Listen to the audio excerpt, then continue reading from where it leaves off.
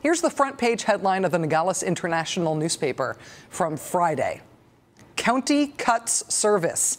879 streetlights to turn off. To save $90,000, cash-strapped Santa Cruz County in Arizona has decided to turn out the lights, to let 879 streetlights go dark.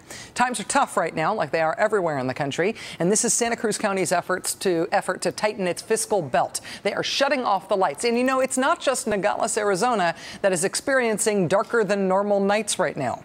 Last year, the city of Santa Rosa, California, decided to do the same thing. They removed 6,000 streetlights and turned off another 3,000 more after midnight, an effort to save the city $400 grand. Earlier this year, officials in Fitchburg, Massachusetts, shut off more than 3,000 of their streetlights. Colorado Springs, Colorado, turned off about 8,000 of theirs. Colorado Springs has also dropped more than 40 of its police officers. And I kid you not, they have auctioned off their police helicopters. Not because crime is over, wahoo, in Colorado Springs. It's because they're broke. Philadelphia has decided to shut down 3 fire companies every day and 3 every night, rolling firefighting brownouts in order to try to save Philadelphia some cash. The Wall Street Journal reported recently on the growing number of places across the country where local governments are unpaving the roads. They are turning paved roads into gravel roads because paved roads are too expensive to maintain. It's not one little town's wacky Luddite solution. It's happening in North Dakota, more than 100 miles of road in South Dakota, in 38 counties in Michigan, and it's happening in Ohio, and it's happening in Alabama, and it's happening in Pennsylvania. Which means that somewhere in China, it is entirely possible that a business person sat down for a ride on a 200-mile-an-hour state-of-the-art levitating bullet train and cracked open the Wall Street Journal and read about how in America, we've decided we can't afford paved roads anymore. Consider also Clayton County, Georgia. Clayton County, Georgia decided to solve its budget crisis by ending its public bus service. Not cutting back the number of buses, not suspending certain bus routes, but just shutting down its bus service altogether. More than 8,000 people who rely on that bus service every single day to get to work or school, they are totally out of luck. Speaking of school, that is where the state of Hawaii has decided to look to for an answer to its budget woes. Public schools in Hawaii have been implementing a 4-day school week, just not opening schools on Fridays. Hawaii schools closed their doors on 17 Fridays over the past school year. Just make do, moms and dads. How are you going to deal with the child care issue? Hawaii, of course, is the home state of President Obama, who made the case today that shortchanging education, doing things like, say, cutting down the number of school days, is actually counterproductive to keeping the U.S. economy going. The single most important thing we can do is to make sure we've got a world-class education system for everybody. That is a prerequisite for prosperity. Education is an economic issue. Education is the economic issue of our time. If that's the case, if education is the economic issue of our times, then how exactly is our economy affected by just lopping a whole day of instruction off the school week? How exactly is our economy affected by 46,000 education jobs being lost over the past 3 months? In order to prevent more of that, in order to prevent things like cops and firefighters being laid off and streetlights being shut off, something extraordinary is happening in politics this week. Members of the House of Representatives are returning to Washington during their August recess to vote on emergency funding for states and local governments, a $26 billion state aid bill that will, among other things, prevent thousands of teachers from being laid off. Which is, if you ask Tea Party activists, it's a horrible idea to try to stop teachers from being laid off.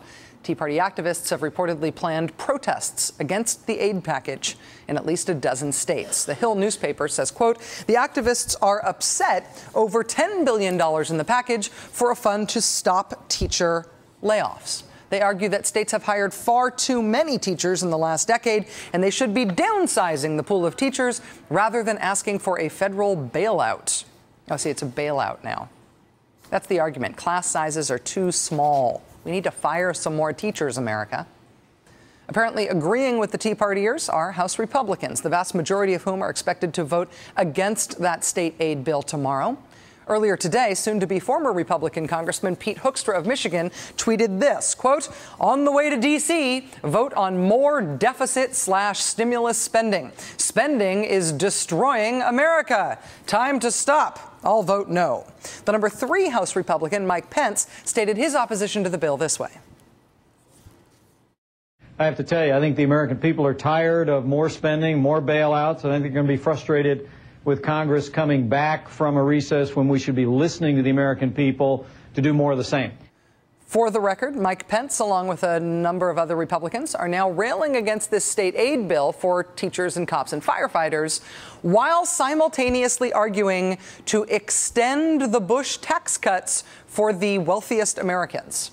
Against this state aid bill, which, by the way, is totally paid for and wouldn't be added to the deficit. They're against that.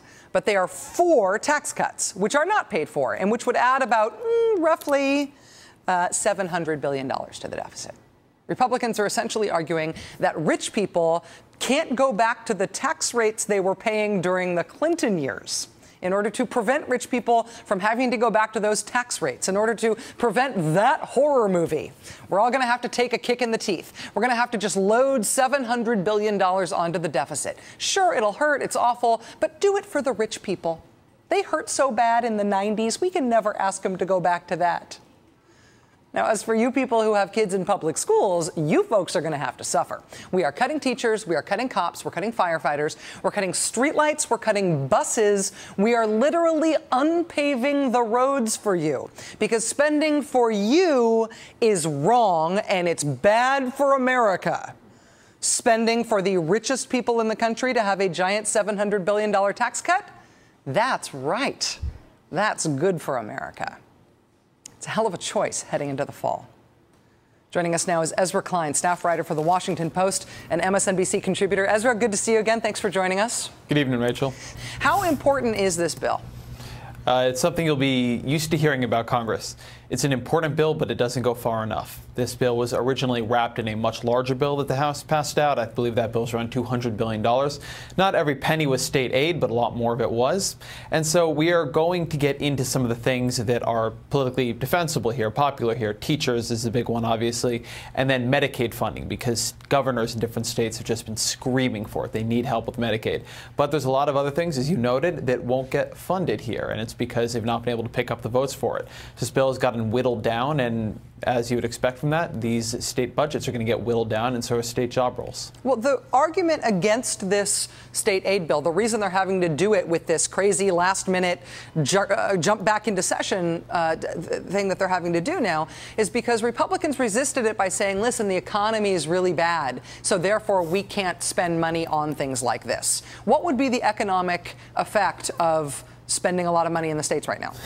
People would remain employed. We tend to talk about this in two ways, right? One is a macroeconomic effect. You keep people employed, they don't go onto the unemployed rolls, they're able to spend money in their towns, in their communities. That means they can go to the grocery store doesn't have to lay people off, and on and on and on and on and on. This is not some sort of weird economic theory. If you fire a teacher, they don't have a job, they're unemployed. There's no disagreement about that among anyone. On the other hand, too, we don't, I think, talk about this enough, so I was happy to hear it in your intro. There are actual services that we will lose here. We will lose teachers, which means kids will have larger classes. We will lose firefighters and policemen. You will call 911 and the line will be busy. You will lose streetlights. You will lose infrastructure. This is not good long run. I mean, the real dangerous thing in a recession like this, or in a downturn like this, we're not in a recession anymore, is that you will destroy long-term growth at the cost of short-term. So you are going to, for short-term politics, reduce the deficit, and in doing, you will cut down the things we need in the long-term, like the University of California system or like your roads. In the arguing over this, the other thing that's happening is sort of federal versus state. You've got people like Mitch Daniels and others out there saying, listen, the states are to blame for their budget problems. And any states that are doing okay are effectively being called on to subsidize states that were irresponsible. Republican Congressman Mike Pence is derisively referring to this bill as a state bailout bill.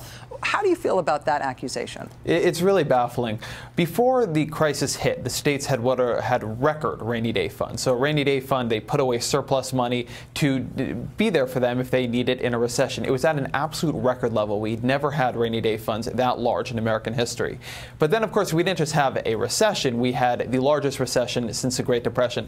And it wasn't because Indiana or Nevada or any of these other states did a bad job regulating Wall Street or regulating global capital flows. This was a global economic crash. And so the rainy day funds weren't enough. The idea that, in fact, what we saw is that all 50 states in the union simply were horribly economically mismanaged all at once simply doesn't pass the laugh test. And now this sort of beggar thy neighbor politicking you have from some of these governors who have an eye on 2012 is really going to be a problem. I mean, Indiana took those stimulus funds. It needed those funds. It's doing a bit better than some of its neighbors. And so now that Indiana is a little bit out of the hole, it's going to turn and say, ha, Nevada, this one's all your fault. This is not a good way to handle it, because at the end of the day, we're still a country here.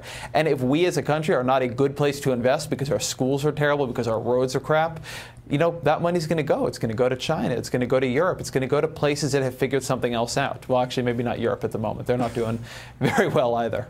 Well, any place that actually has schools, say, 5 days a week, right, or roads that are going to be more paved and than less paved, has one up on us at this point, which is absolutely amazing. Ezra Klein, staff writer for The Washington Post and MSNBC contributor. Thanks for your time tonight, Ezra. Thank you.